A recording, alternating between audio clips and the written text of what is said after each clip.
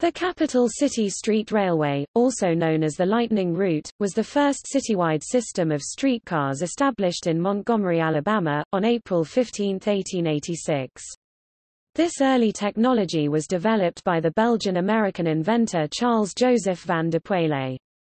James Gabori was the owner of the horse-drawn system that was converted to electricity.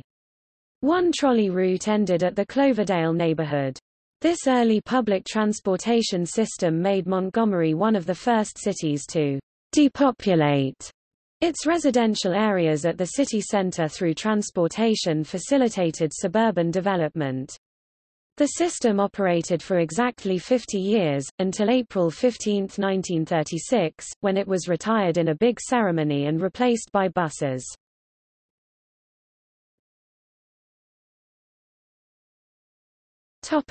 Racial segregation.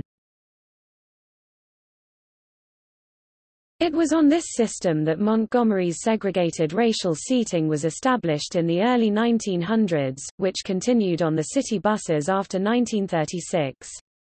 There was a Montgomery streetcar boycott from 1900 to 1902 to protest segregated service. However, the City Council passed the Montgomery Streetcar Act in 1906 that further mandated a continuation of segregation. Segregation ended with the famous Montgomery bus boycott started by Rosa Parks and led by Rev. Martin Luther King Jr. and E.D. Nixon that lasted from December 2, 1955, to December 20, 1956.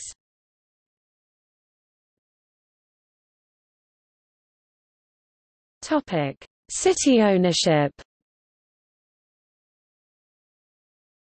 In 1974, the city of Montgomery took over ownership of the system that was then known as the Montgomery Area Transit System or MATS. Since the centennial of the Lightning Route in 1986, there have been various initiatives to re-establish a light rail system in Montgomery. In place of light rail, a system of tourist trolleys, diesel buses known as the Lightning Route trolleys currently operates in the city's historic districts.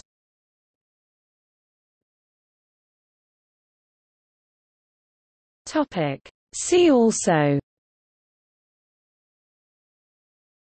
Berlin Straßenbahn, a Berlin electric streetcar system that started operation in 1881. Browder v. Gale. History of trams. Richmond Union Passenger Railway, a Richmond, Virginia electric streetcar system that started operation in 1888.